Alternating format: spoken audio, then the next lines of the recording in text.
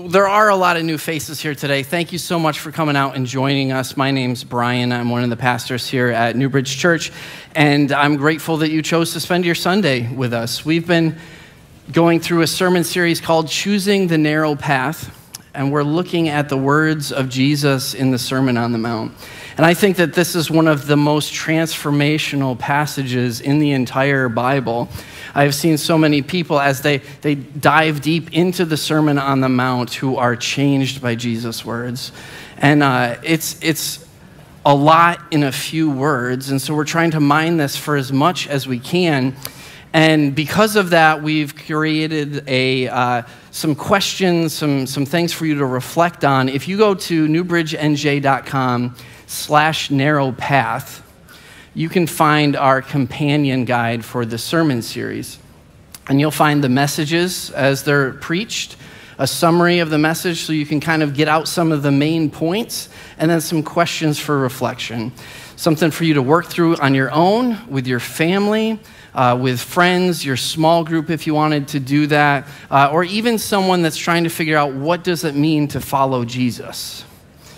And so we hope that that's useful to you. We'd love to hear if you're getting something out of it. I love that Pastor Tim eased us into the Sermon on the Mount. I love that he took a week to set up the whole thing. And then even last week, as he reminded us that Jesus is speaking directly to his disciples. Matthew 5:1 says, "Now Jesus saw the crowds, and he went up on the mountainside and sat down. His disciples came to him, and he began to teach them." So he was specifically talking to those few people that he had chosen. And undoubtedly the crowds gathered around and wanted to hear what this Jesus had to say, because at this point, Jesus' popularity is starting to grow. He's been preaching about the kingdom of heaven and what it looks like when that kingdom invades earth. And he's been teaching about his Father in heaven, the King of everything. And he's also started to heal people. And this is what's really getting people's attention. In Matthew chapter 4, it talks about this, how people have started talking about this Jesus who is healing people. And so Jesus is becoming known. And he sits down with his disciples, and he says to them, "Blessed are the poor in spirit, for theirs is the kingdom of heaven. Blessed are those who mourn, for they will be comforted. Blessed are the meek, for they will inherit the earth. Blessed are those who hunger and thirst for righteousness, for they will be filled. Blessed are the merciful, for they will be shown mercy. Blessed are the pure in heart, for they will see God. Blessed are the peacemakers, for they will be called children of God. Blessed are those who are persecuted because of righteousness, for theirs is the kingdom of heaven." And Jesus would go on and talk about a little bit more challenging things than the Beatitudes, about if somebody steals from you, well, give them a little bit more. If somebody slaps you in the face, turn your cheek and let them slap you again. When the oppressors ask you to do something, go above and beyond and even farther than they've asked you to. And I've talked to so many people who say that they take the Bible literally. I'm like, well, what do you think about the Sermon on the Mount? And they're like, well, Jesus didn't really mean that. Like, what are you talking about? This is the passage that Jesus gets done at the end. And he says that if you hear my words and put them into practice, you're like a man who has built his house on a rock. The winds and the waves come and crash against it, and it stands. But if you hear my words and you do not put them into practice, you're like a man who builds his house on the sand. And when the wind and the waves come, it crumbles. And I think this was an incredibly challenging teaching for his disciples. The other day, Thursday, I went to a round table on preaching. So there were seasoned preachers and teachers of preachers who were talking about the art of preaching. And they were giving advice and the way they do things. And there was one man who said something, and I was like, I need to follow up on this. I'm curious about this very thing that you're talking about. And so I patiently waited until lunch, and somebody got to him before me. So I patiently waited for that person to finish, and I knew at this point he's ready for lunch. And I was like, hey, I know that lots of people want to talk to you. Can I just ask you this one question? And so he invited me to go stand in line with him, and we waited in line. I asked my question. He gave me an answer. It was great. Then he started talking to somebody else. I started talking to somebody else, and I was grateful that he had given me that amount of time. And then from behind me, I hear, hey, Brian, we're going in. I'll save you a seat. And I immediately perked up. It's like, oh, did anybody else hear that I just got invited to this man's table? That I'm going to get to sit with him and pick his brain a little bit longer? I think that's what the disciples are kind of feeling.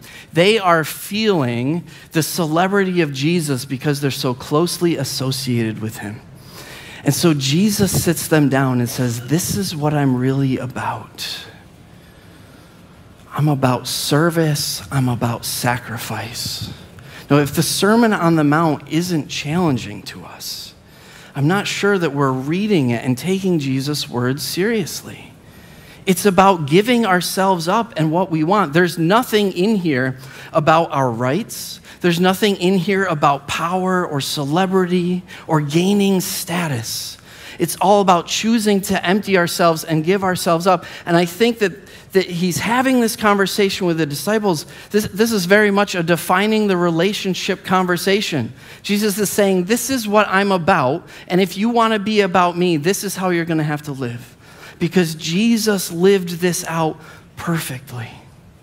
And so it could seem that as we're reading this, knowing that in our hearts there is pain, knowing that there are things going on, that we lose jobs, we have to move away from loved ones, we harm relationships that we're in, and we lose loved ones. We're all dealing with all this stuff. And as I read it, I'm like, Jesus, are you really making it harder for me?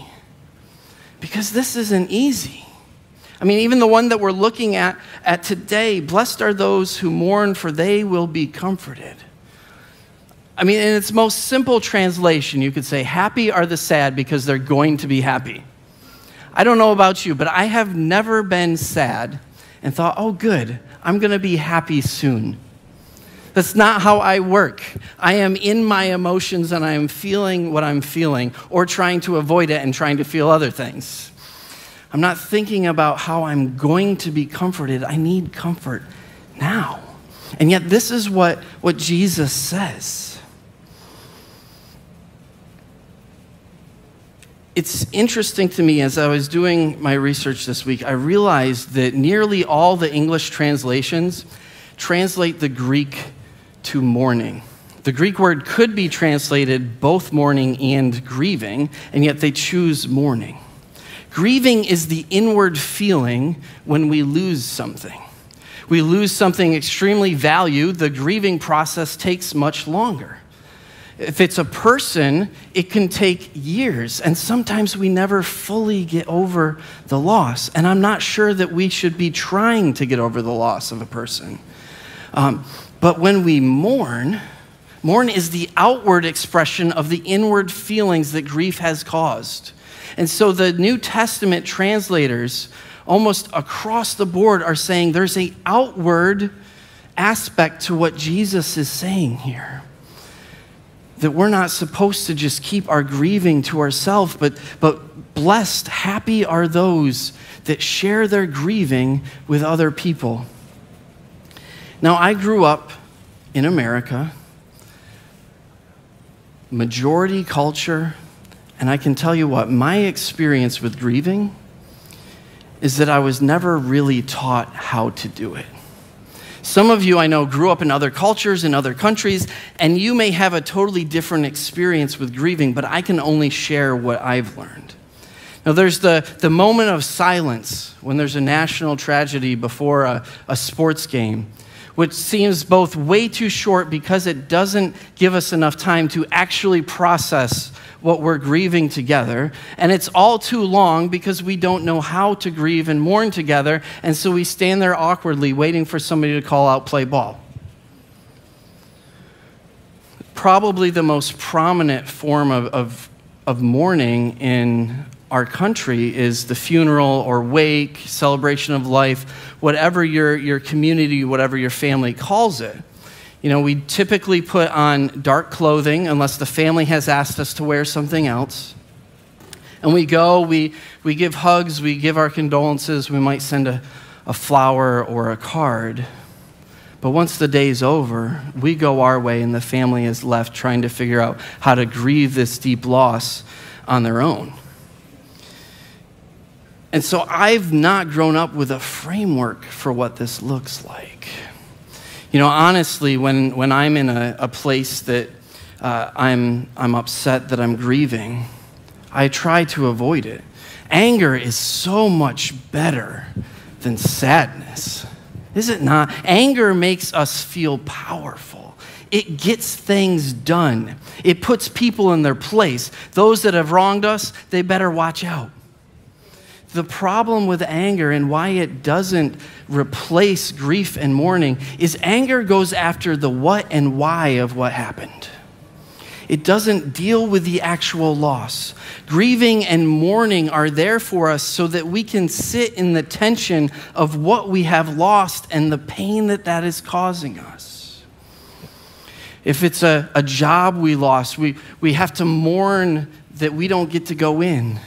Maybe it was a dream job and you thought everything was going great and it turned into a nightmare. Your boss is a narcissist, he lies about you, lies to other people about all sorts of things. You have to take the time to actually process, this is what I have lost, not just the behavior of another person.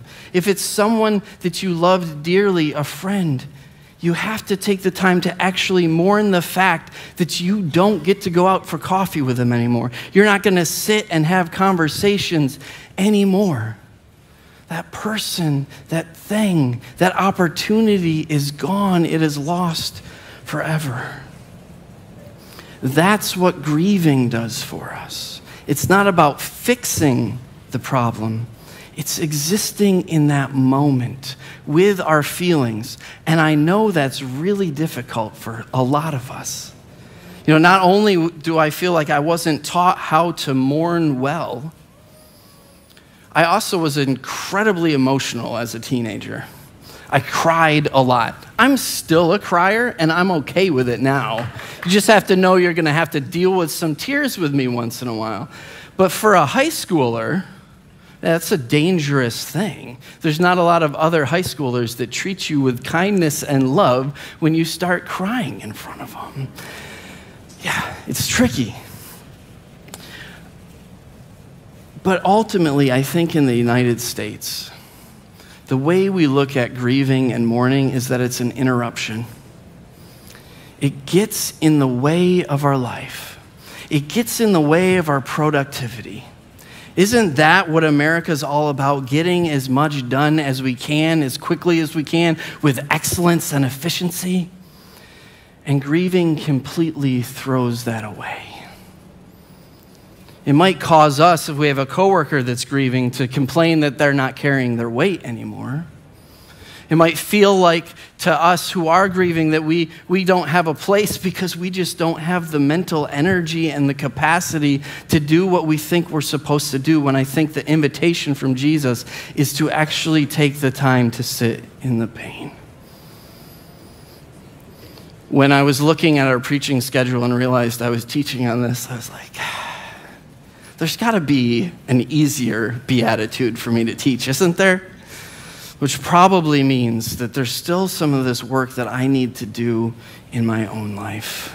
It's an ongoing process, and I think that we get into trouble when we expect it to be done in a certain time frame. And each person, each situation is a different time frame.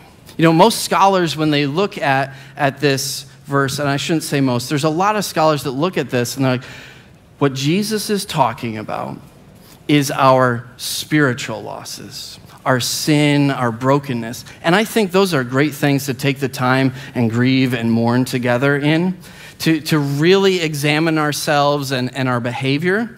But I think that if we look at the Sermon on the Mount as only spiritual, that we're missing out on so much of what Jesus has for us. Because the kingdom of God is not just something that affects the spiritual, it affects the physical. Jesus' first miracle was turning water into wine. He also took bread and fish and multiplied it. He healed people. When the kingdom of heaven comes, it doesn't just affect us internally, our spirit, our soul. It should be affecting the community as well. In Isaiah 61, which is one of my favorite passages about Jesus in the Old Testament, and you'll hear Pastor Tim and I quote it all the time because we both just love it. But it talks about all these things that Jesus is going to do. But then it moves on from there, and those that have been affected by Jesus, it says, the righteous will go on and they will rebuild the ancient ruins, the places long forgotten. Now, the people of God, when we spend time with Jesus, when we start to look like Jesus, we ought to be affecting the physical as well as the spiritual. We ought to be the ones going into devastated communities and being the ones leading the way at rebuilding them. And while we're there, allowing the people that have been suffering the time and the space to grieve and to mourn. So let's, as we continue to move forward in this series, continue to look not just at the spiritual aspects, but how it should affect the world around us. Because I really believe that if we do not mourn our losses in life, we'll stagnate spiritually, and that leads to all sorts of relational problems. It affects people around us.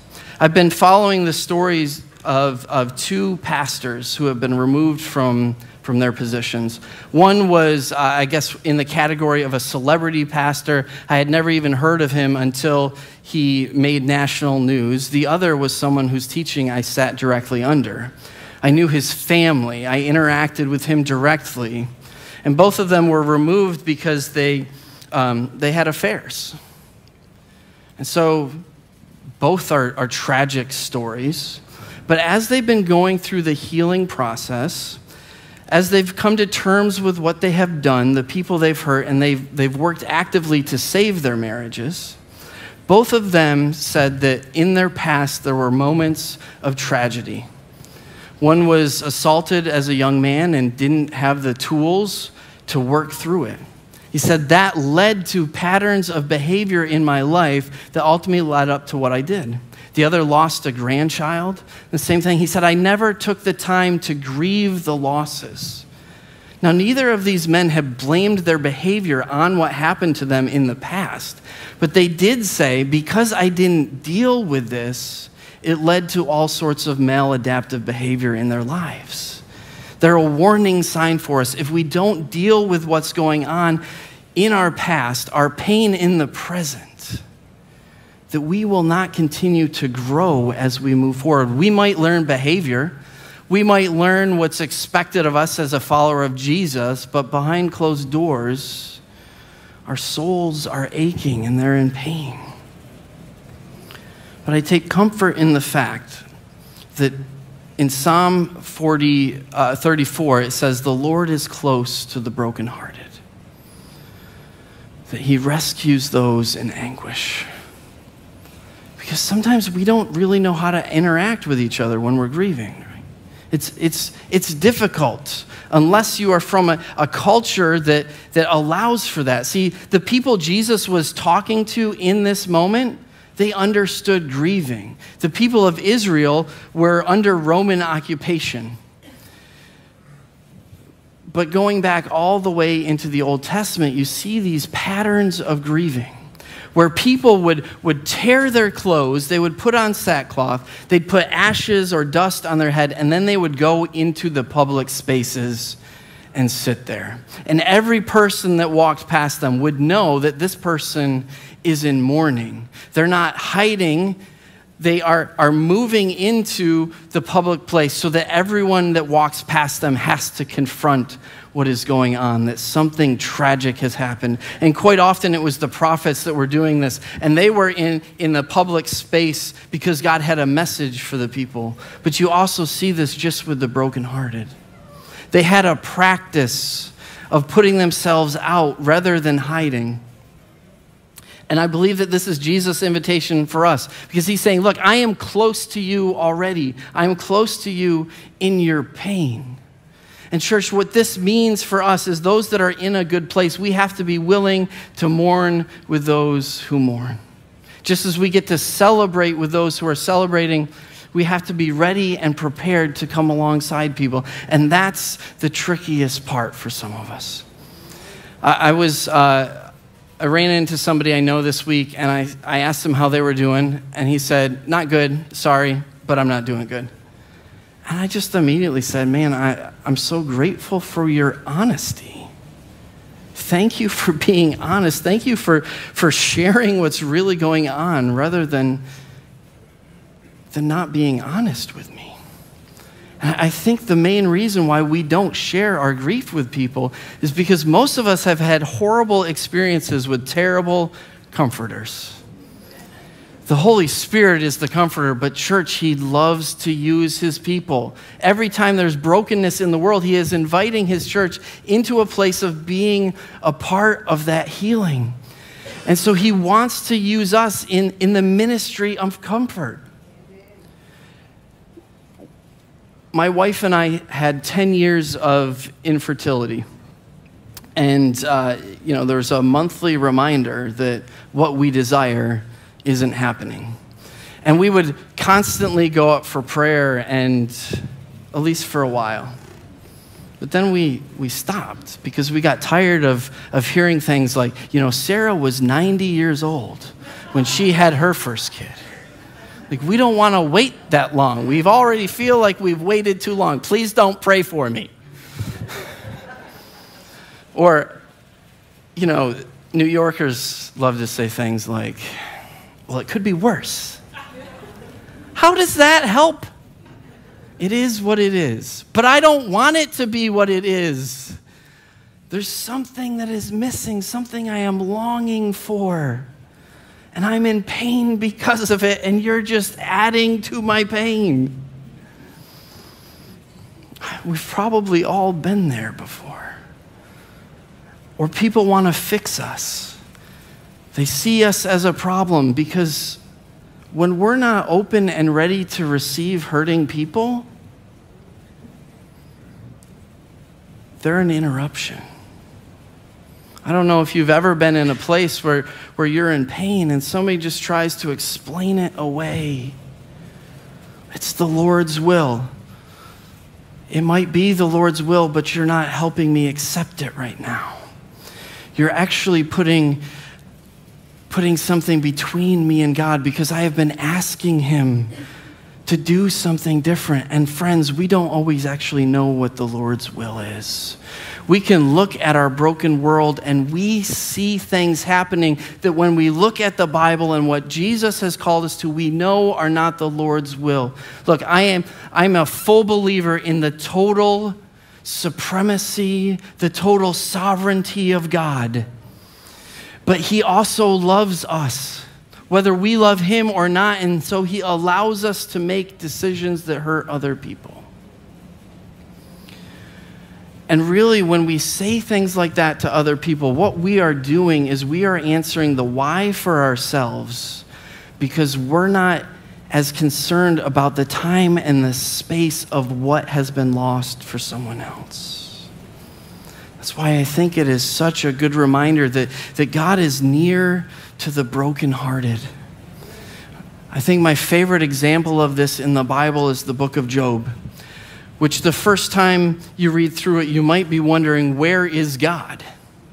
Because for most of it, he doesn't show up.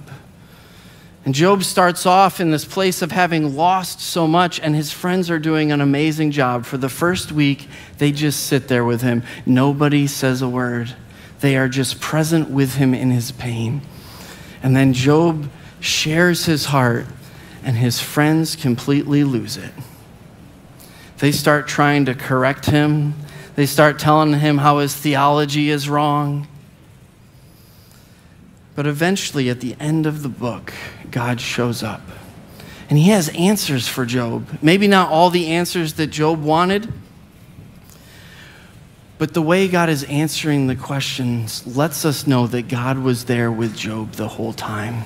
He was giving him the space that he needed to come to terms, or as best as he could, with the losses in his life. And so if you're in a place right now where you feel like God is distant and he's far from your pain, I believe that he is right there with you, that he's in that moment. See, Isaiah 53 says that he was despised and rejected by mankind, a man of suffering, familiar with pain, like one from whom people hide their faces. He was despised, and we held him in low esteem. Surely he took up our pain and bore our suffering. Isaiah 53 is about why the Messiah was going to come and why he was going to die. He came to die for our sins, yes. That's usually the first thing we talk about. But he also came to die for our sickness and for our sorrow. And so if Jesus died for our sorrow, he has not left you. He has not abandoned you. He is in that moment with you. And he's not going to waste it. Now, friends, what happened to you didn't just happen for a reason. The reason probably is sin, either yours or somebody else's, probably more likely somebody else's. But Jesus is a redeemer. And so he can take those things that have happened to you, those situations, and he redeems it and uses it for your good and his glory. He's not forgotten your pain. He can actually use your pain to enlarge your soul. In Pete Scazzero's book, Emotionally Healthy Discipleship, he talks about the imagery of the soul being like a balloon. And when it's blown up, there's pressure that is put on the balloon itself. And when we're grieving, when we're going through pain, we feel that pressure of being expanded. But your capacity is actually being grown. When my wife and I first started dating, I was a horrible, terrible, awful boyfriend. You can ask her about that later. I really was terrible. I only thought about myself, what I wanted, what my desires were, and she put up with me for far too long. But she eventually did get sick of it, and she broke up with me. Now, spoiler alert, we got back together, and we're married now, in case any of you are getting nervous. But during that process, when she broke up with me, I realized what I was losing, what I had been neglecting, what I hadn't realized was actually so much more precious to me than I had ever actually taken the time to think about. And it absolutely crushed me. But I felt Jesus near to me, and really for the first time. And I found comfort in the Bible. I read the book of James over and over and over again. I spent more time in those days in the Bible than I really ever had at any point in my life. But not only that, as the Lord comforted me, as I was able to move forward with the healing process, like he dealt with a lot of the junk that I had going on, including one of the things that he dealt with was I told you as a high schooler, I was doing everything I could to deaden my emotions. What I did not realize at the time is when you try and cut off sorrow and sadness, you're actually capping the amount of happiness and joy that you can feel. For some reason, God has designed our soul so that the depths of sorrow we can feel are equal to the heights of joy and love that we can feel. And God just ripped that out of me.